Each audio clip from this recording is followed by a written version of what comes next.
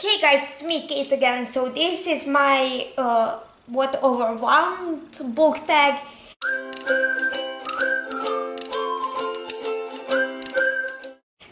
So let's begin. So first question is, are you feeling overwhelmed? And if so, why are you feeling overwhelmed?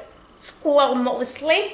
Then because right before I'm filming this, I came home after doing my creation essay for our Matura exams. Then we have tell us about the TBR.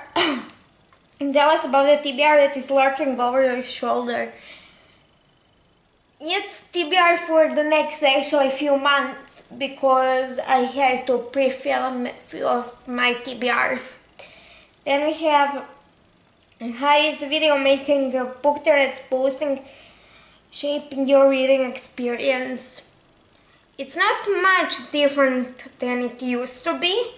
It's definitely more frequent. I definitely read more, but not more than I did before I started.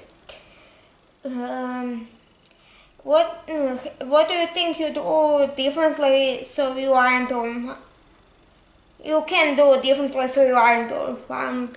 For example, right after I'm finished pre-filming this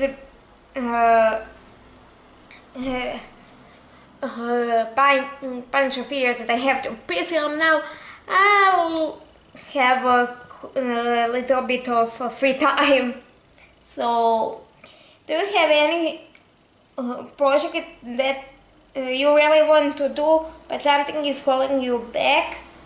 Definitely not. I was thinking about vlogging few things, but the problem is I don't like vlogs, neither watching nor filming them. So, is there a book or genre that brings you joy or takes you to a satisfying place?